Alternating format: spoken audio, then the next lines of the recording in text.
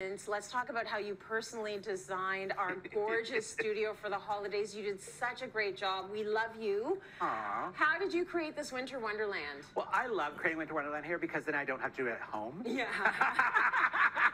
Just do it once here. Just do it once here and I'm fun and done, right? So I always try and pick a theme right away from the beginning, and I always want to change it up. So this year I was inspired by the Aurora Borealis, the Northern Lights. So I really wanted to lean into purples and blues and greens. I even did in beauty a custom Aurora Borealis wallpaper from About Murals, and it's actually Banff, Alberta. Oh, so it's lovely. actually a scene from Banff, the actual Aurora Borealis. So that was very cool.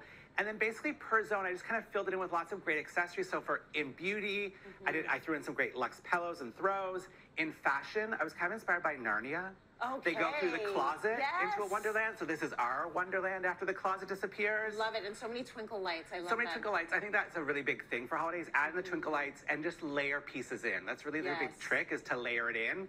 Of course, when you go into the demo area, I added in a classic mantle just so everyone would know what to do for the holidays. Keep it simple, keep it chic, easy to do. Yeah. And then I always say, don't forget about your kitchen. We spend a lot of time in our kitchen. Add in some great decoration. It's really simple. If you've got a shelf, fill it in with a Christmas village. Keep it nice and simple. Some great bottle brushes, and everything was from HomeSense, so it was easy to find. Oh my goodness, that might be between this and the kitchen, my favorite spaces. Like just gorgeous. So you used a lot of different materials, textures, colors to really bring the studio all together. You're so creative. It's why we love you, and it's why we're leaning on you right now to show us how to wrap our presents this season. Why should we consider sort of wrapping with fabric this holiday season and staying away from wrapping paper? Well, I think I've told you before, most wrapping paper contains no paper, so it's not even recyclable. Right. So it's great if you can lean into sort of fabrics, use some scrap fabric around home. I actually started doing this a couple years ago because my grandfather wears a bandana all the time. Yeah. So I thought it would be nice to like get him a new bandana and then wrap it in the bandana, right? So it feels like something for them. Yeah. So it's really easy. It's a classic Japanese technique called shibori. So it's really easy. You literally are just going to take your bandana, you knot it one way, you knot it another way, you kind of tuck your tails, and you are done. Yeah, right? Very it's super easy. And then they've got a gift at the end, the bandana. Yes. If it's your grandmom, she likes a silk scarf, you could do a silk scarf instead. This is really But I actually think it nice. could be really beautiful, all these different fabric patterns under your tree, and then it's reusable. And I just like it because it's a gift and a gift. Gift and a gift. That's really nice, right? Yeah. Okay, how do we elevate the gift cards? All the kids want are the gift cards. And if you have someone you're not necessarily close with, you might want to do a gift card, but you can elevate it a bit. I mean, I want a gift card. I want a gift card too. Right? Yeah. So I actually elevated it. You can get those sleeves from the store. They're really not that interesting. Yeah. They're brandy. So I actually made a custom greeting card with this little cricket. So I don't know if you know, I'm kind of addicted to my cricket. You can do lots of things. Literally, it cuts it home, it writes for you. So I made these custom greeting cards. So you literally can see the first step, it actually will print out with a pen. That was done by the cricket. Okay. And then it cuts it out for you also. So you switch out the blade, it cuts it out. And then you get this guy at the end. And then literally, once it's done, you can sit in an insert. So you get these beautiful custom cards. I did Be Merry. They've got them for every sort of festival. Festivus for the rest of us, etc. And then, so these beautiful hand cards, and then you can just stick in your gift card. Right. So literally there are a way where it will cut so you can slip it in. If you can't figure out the cuts, you can use a glue dot. Which is what little you did glue dots here. is what the stores do even. So I did that here. I mean, I want this gift card. Yeah, me too. Right? But yeah, really easy. And then you literally can do a custom card for anyone. And it could all different, and you all do it at home. So it's easy. This is so good. You can have whatever you want. You can put people's names in. Yeah, Like, I think that is so good. Okay, we're going to move to a customized tote bag now. Yes. Totes all the rage, especially like this, that material. Yeah, the unbleached cotton canvas is really popular. So I thought I'd make some custom totes, which are actually really fun because you could put your gift inside and then they get a tote with them. Yeah.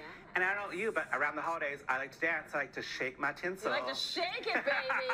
Who doesn't? Right? So I actually made this also on the Cricut, and they actually have a Cricut press. So you can print out every single one that's actually a iron-on letter. So it's iron-on vinyl, really easy. It comes out like this, really not that glamorous. You then do a thing called weeding it, which you literally take away the extra vinyl. So you just get your letters. For 1 sec. So you just get your letters, shake. Yeah. I know they hate when I do that, but this one is a shake. And then you just lay them on your toe. And I actually did it at home with my iron because I'm not fancy like you Cityline people on a press. Oh, but this is actually a Cricut press, and you can actually put it on top. It literally sits there for 15 seconds. Yep. You take it off, you peel off the plastic, and you get a perfect tote. That is so cool. I've actually Really tried doing it with the Cricut at an event, and I was like, I could not believe you put a little bit of weight on it and took it off, and it was like, ta-da! And you can get these totes for like less than $1 a piece online. Like, it's really easy. Good. Yeah. Really good. Yeah. Okay, how do we create super shiny wrapping paper while also being eco-friendly? Because we know the shiny stuff, once again, not recyclable. But we love a good shine at holidays, right? We do. So I don't know about you, but I've discovered when I like to wrap, I like to have some red wine. Me too. I've also discovered red wine pays really well with potato chips. Oh, yes, I agree. It's a fantastic So then I was sitting there and I thought, wait a minute. I mean, I don't know if you want to open that up and make us some potato chips. I was opening the bag of potato chips and I realized the inside of a potato bag is really shiny. Yes, it is. So where are we going with this? So just pour it in. Are you ready? Okay. I mean, I prepped this one for us, so now we have 2 bags of chips. Nice. But, so if you cut off the bottom, and then I always say cut along the back seam so you don't get that weird seam. Oh, it smells like heaven. Look at our shiny paper. So the trick is take a paper towel and wipe it. It can be a little greasy. Wow. But then you get this beautiful wrapped paper, right? Totally reuse it. If you crinkle it a little bit, I actually did on this one, I crinkled it even more on purpose. Because it started to crinkle so that it just looks like the effect. Yeah. You put on a super fancy bow, no one knows until they smell it. It'll be everyone's favorite thing at the holidays, right? That would make me like it more. Right? Sour cream and onion, please. I'd be sad if I opened it and there wasn't chips inside. I know, right? Very good. Easy to do, and then you can reuse it. Fantastic. Okay, let's talk about gift tags. You also have a way to personalize our gift tags. Yeah, so like this guy right here. This gift tag I actually made on the full-size Cricut. It can cut wood, the Cricut Maker. Nice. And then I use the Cricut Joy to do the custom vinyl. So I always love doing it as the gift tag, and then it becomes an ornament. Oh, that's beautiful. So Tracy 2022. And then my rule I make is I give everyone a pen after they've opened it. Yeah. And I want you to write on the back a favorite memory from 2022. Okay. So then when you put it up the next year, you remember how great that year was or a special memory. So every year you get a different memory on the back.